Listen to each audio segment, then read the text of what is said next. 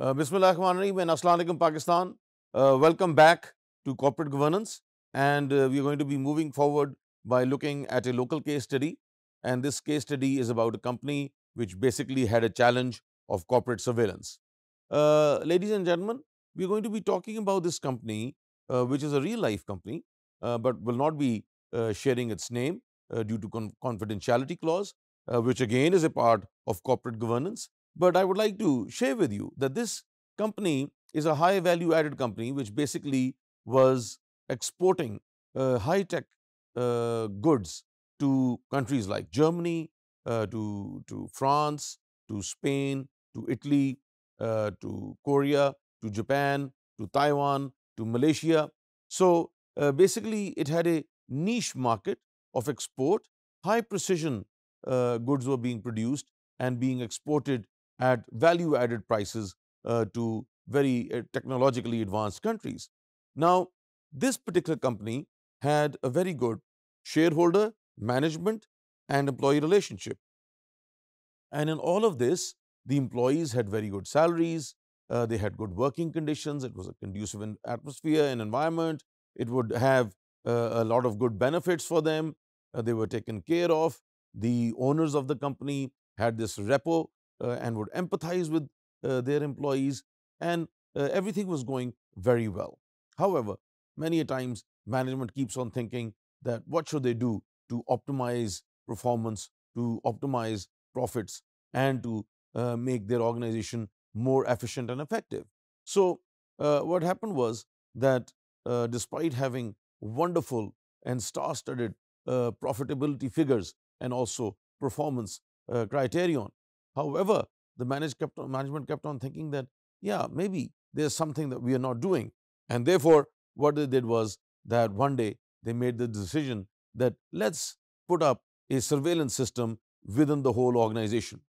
So, because nowadays technology is very common and again is very cheap, and surveillance has its own benefits. Also, the company went and developed a project and put the whole factory under surveillance, the factory and also the offices.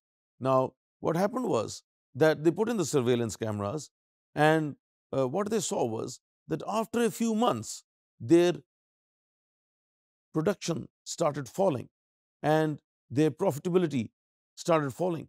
There were more goods and there were more items which would not be passing the quality test. So there were more rejections in the items which were being made.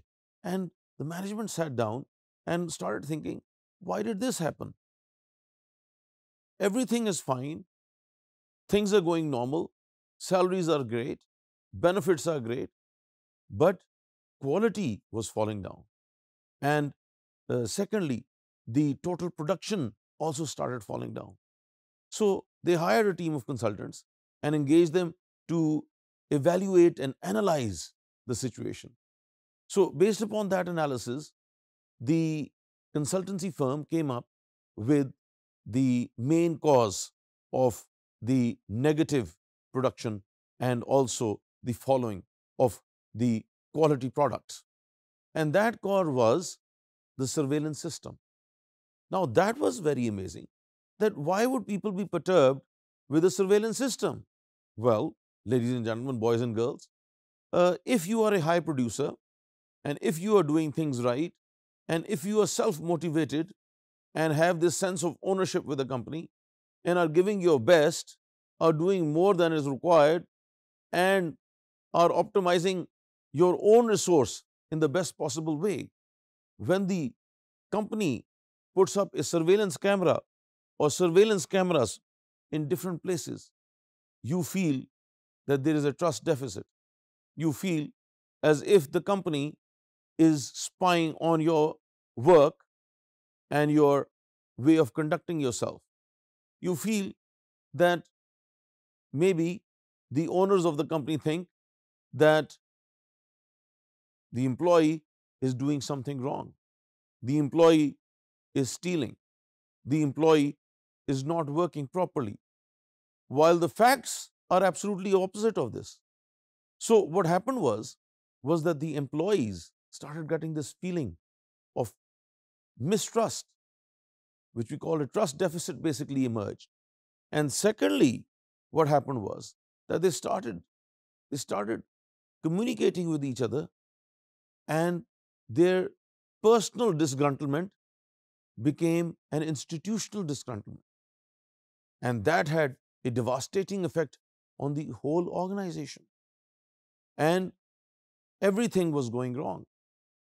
So, based upon the analysis which was done, the interviews which were conducted anonymously, and on reviewing the different activities, the management then came to a decision that the many millions and millions of rupees spent on the surveillance system, that surveillance system would be taken off, and the company would do business as usual pre-surveillance time.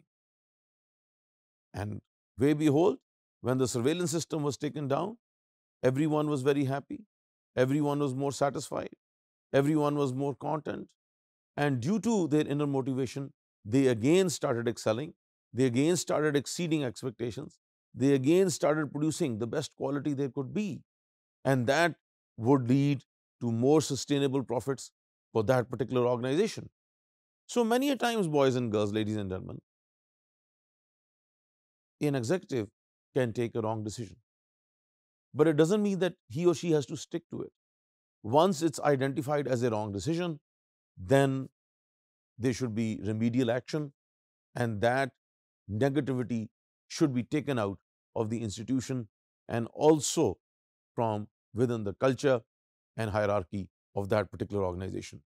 So that is the challenge of corporate surveillance. Thank you so much.